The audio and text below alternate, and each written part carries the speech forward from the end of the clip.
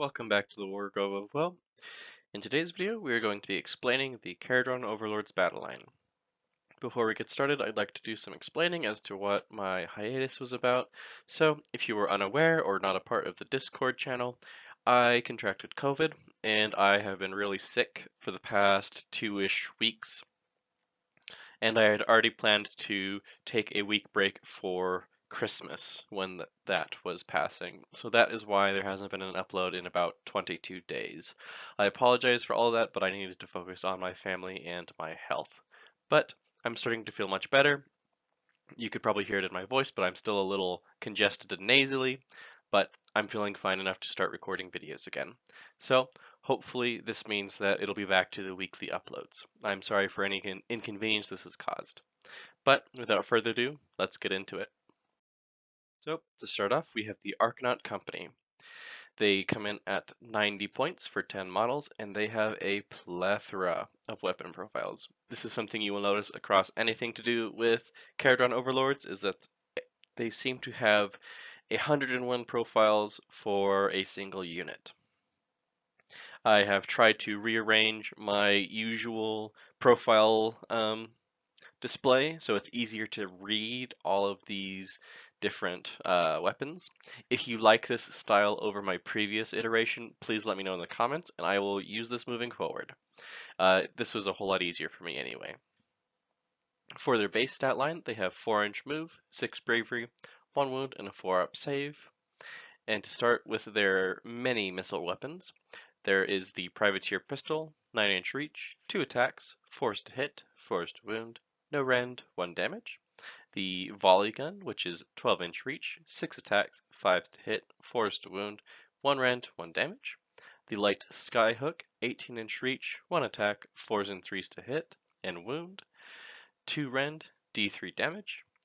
The Aether Flare Pistol, 9-inch reach, 2 attacks, 4s to hit, 3s to wound, no rend, 1 damage. And then the Volley Pistol, 9-inch reach, 3 attacks, 4s to hit, 4s to wound, no rend, 1 damage. For melee weapons, they have the Arcanaut Cutter, 1-inch reach, 1 attack, 4s and 4s to hit and wound, no rend, 1 damage. The Gun Butt, 1-inch reach, 1 attack, 4s to hit, 5s to wound, no rend, 1 damage. And then finally, the Sky Pike, 2-inch reach, 2 attacks, 4s to hit, 4s to wound, 1 rend, D3 damage. Now, their unique abilities are fairly skim. It's mostly just how the different weapon rules work and how many of the special weapons you can take. So, 1 in 10 can replace their Privateer Pistol and Cutter with a Volley Gun and Gun Butt. 1 in 10 can replace their Pistol and Cutter with the Skyhook and Gun Butt, and then 1 in 10 can replace their pistol with the Sky Pike.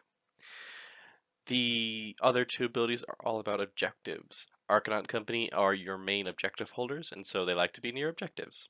You can reroll Battle Shock while you are near an objective, and they get a innate +1 to hit if they are wholly within 9 of an objective. So the battlefield role for the Arcanaut Company is very simple. They are just cheap troops, objective holders, and they have a lot of ranged firepower. To maximize their efficientness, you want to keep them near any objective, and you just kind of want to have them sit there. They are a good defensive unit. Any squad size can do, but really I would recommend minimum squad size because doubling up doesn't really provide you that much benefit besides getting some more of these special weapons. And at that point, you're better off spending those 90 points on some of the heavier hitters. So there's nothing wrong with doubling up or reinforcing. I just think they work best in MSU. On to the Engine Riggers, the Balloon Boys. They are Battleline if you have an Engine Master General, and they come in at 120 points. Their base stat line is 12-inch move, 7 bravery, 2 wounds, and a 4-up save. Their missile weapons are the Volley Gun, 24-inch reach, 6 attacks, 4s to hit, 4s to wound, 1 rend, 1 damage. The Grapnel Launcher or Skyhook, they share the same profile but have different special abilities. They have a 24-inch reach, 1 attack, 4s to hit, 3s to wound, 2 rend, 3 damage. The Drill Launcher, 24-inch reach, 1 attack, 4s to hit, 3s to wound, 3 rend, D3 damage. and then the rapid fire rivet gun. 12-inch reach, 3 attacks, 3s to hit, 4s to wound, 1 rend, 1 damage. And they have 2 melee profiles, the gun butt, which is the same profile as the Arcanaut Company, and the Aethermatic Saw. 1-inch reach, 1 attack each, 3s to hit, 2s to wound, 2 rend, d3 damage. And you're going to be noticing a a trend here with the unique abilities. The first few are always going to be the rules for how you can equip the special weapons, and here it's no different. 1 and 3 can replace their rivet gun and saw for the volley gun and gun butt, and 1 and 3 can replace the rivet gun for the drill launcher or the grapnel launcher / skyhook. One model can be the leader, and this gives them a +1 attack to their melee attacks. Excuse me. 6 is to hit with the drill launcher, deal d3 mortal wounds. At the start of your hero phase, you can pick one sky vessel within 1 inches, and you roll 1 dice for each Endrinrigger in your unit. Each 4-up is a heal to that sky vessel. So they're kind of like, their whole idea is they're floating around nearby their big boats to repair it as it's going along. Enemy units cannot retreat if they are within 3 inches of a grapnel launcher or a unit with a grapnel launcher. They can hitch a ride on the side of a sky vessel when it flies high. So basically, you can be considered part of their garrison for movement purposes without taking up garrison slots in the sky vessels. And then lastly, they get a +1 to charge if there's a model with the skyhook. Endrinriggers are your sky vessel support infantry. They have some flexible ranged options and are overall a good flex pick. They can do a lot of different tasks and are really good to have near your boats to just kind of follow them around and heal them up and just provide auxiliary fire.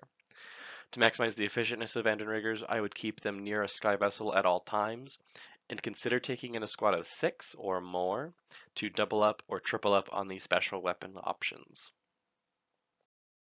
Next we have the Sky Wardens. Now these are the kit counterpart to the Endrinriggers. They are built from the same kit. They are Battleline if you have an Endrin Master General. They come in at 105 points. Their stat line is the same as the Endrinriggers, 12-inch move, 7 bravery, 2 wounds, and a 4-up save. And their missile weapons are pretty much the same as well. The volley gun, grapnel launcher or skyhook, drill launcher, all the same. They don't have the pistols though, they have the vulcanizer. The vulcanizer profile is 9-inch reach, 2 attacks, 3s to hit, 3s to wound, 1 rend, 1 damage. The missile weapons are the same as well, except for the sky pike.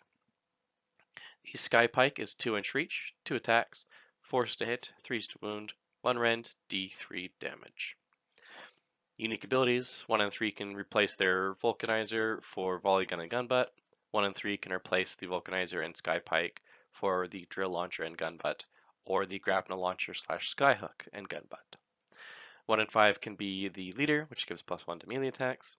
6 to hit with the drill launcher, deal d3 mortal wounds. Enemies cannot retreat if they are within 3 inches of a grapnel launcher. They can hitch a ride, and they get the same +1 charge. So you're probably asking, what makes these guys different from a Endrinrigger? Well, they do a lot of mine work. As you can see on their models, they have those floating mines next to their balloons, which seems kind of like a hazard to me, but I'm not a Dwarden. How this appears in-game is if an enemy that can fly ends a charge within 1 inch, you roll a dice for each model in the enemy's unit, and 6s deal 1 mortal wound. So that is just innate. It's really good for preventing a large blob of flying infantry. Now, off the top of my head, I don't know of a lot of high model count flying infantry. The first thing that comes to mind is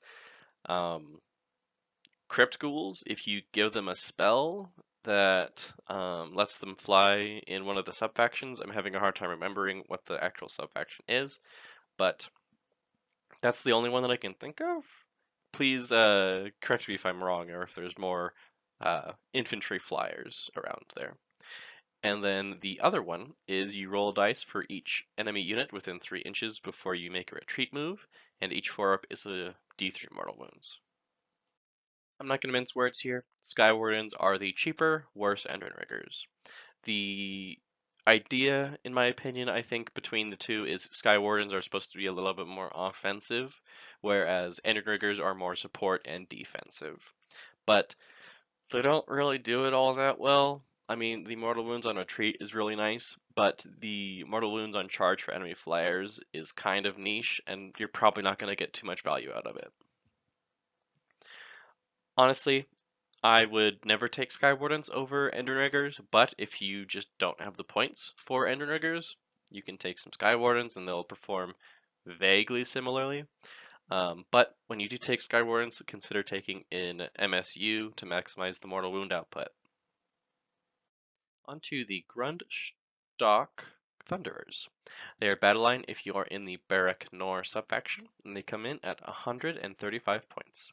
They have 4-inch move, 7 bravery, 2 wounds and a 4-up save, a ton of missile profiles, starting with the Aether Shot Rifle, 18-inch reach, 2 attacks, 3s to hit, 4s to wound, 1 rend, 1 damage. The double-barreled Aether Shot Rifle, same thing as the regular Aether Shot, you just get 2 more attacks.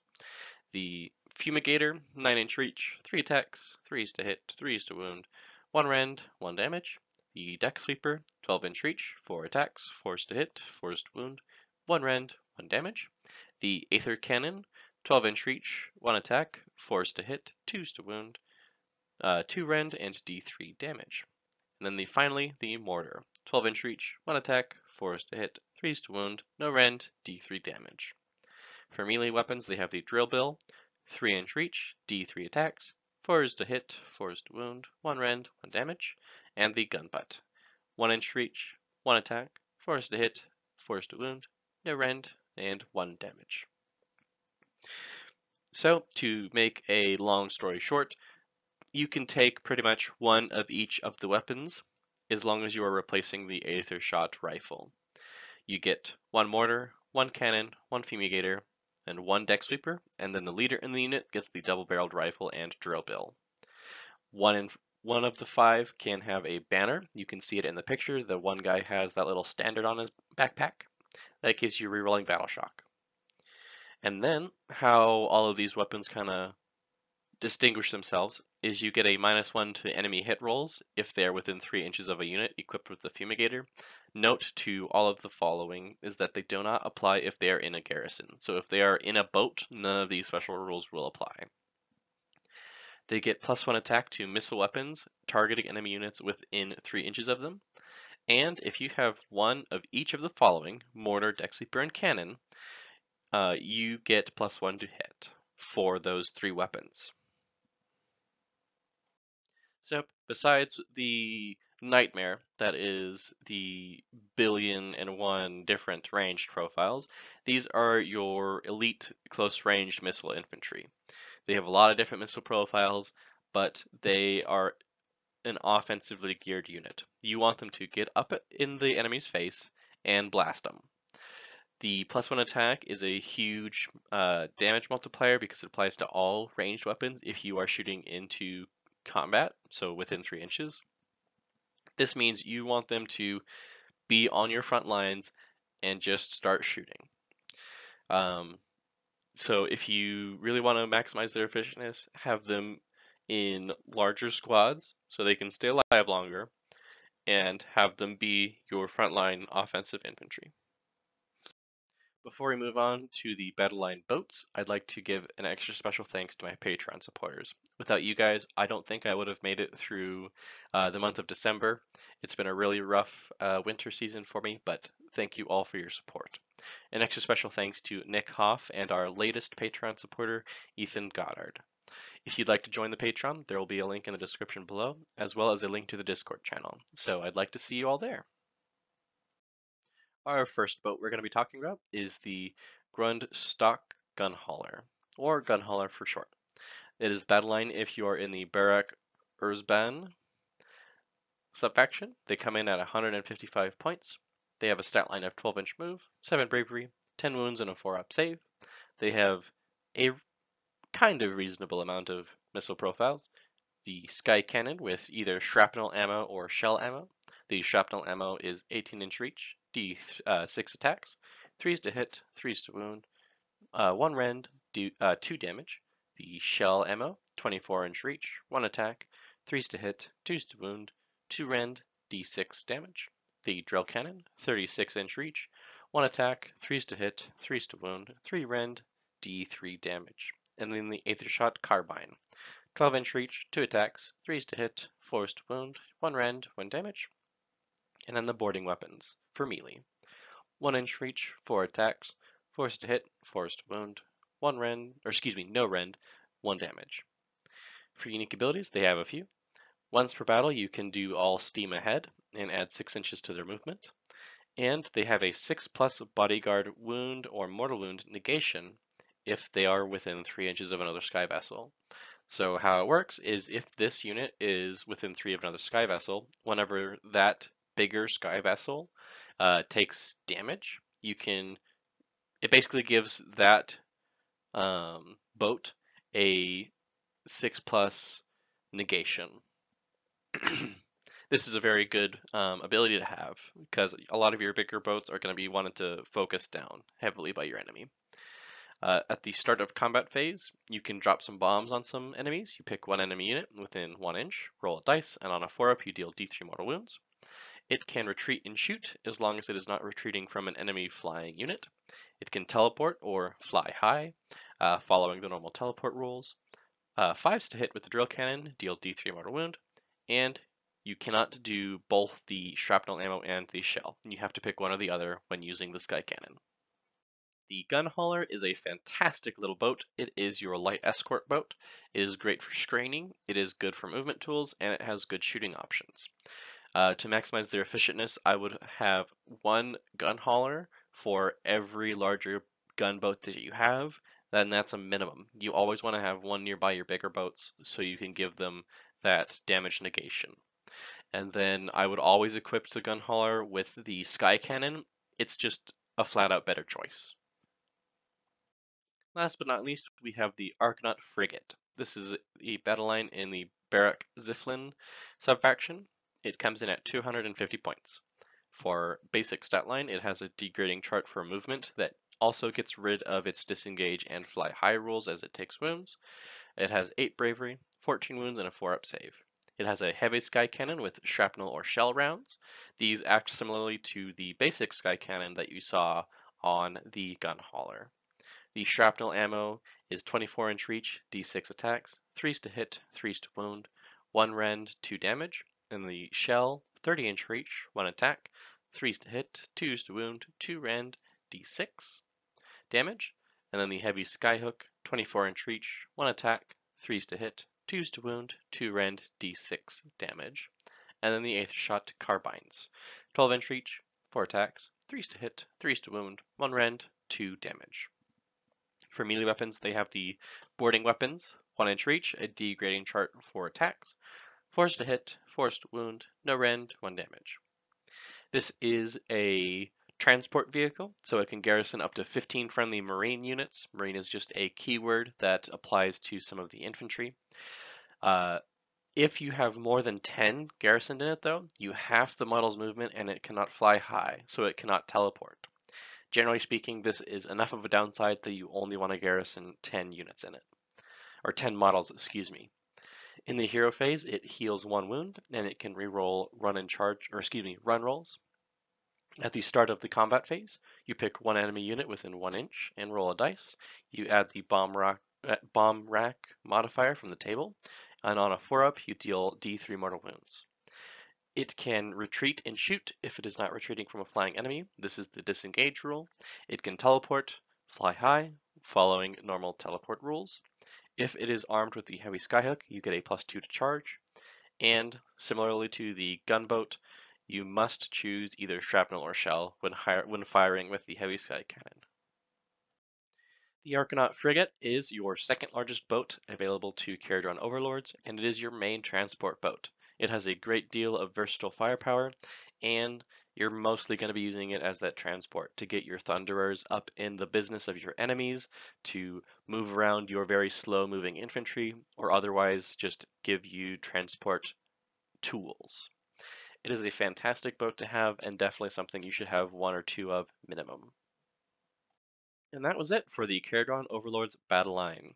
They have some really fun models and a really interesting playstyle, so if you kind of like that more steampunky aesthetic and maybe enjoy some more 40k style armies, this is probably the closest you're going to get with the transport rules and the focus on ranged firepower and all of the special weapons. If you prefer 40k and you know the rules of 40k a lot better, Karadron Overlords is going to feel very similar to the basic 40k formula. But I hope you enjoyed this video. If you did, consider leaving a like or a comment, and if you'd like to see more of this type of content in the future, consider subscribing. This has been the Wargrove of Will, and I'll talk to you guys next time.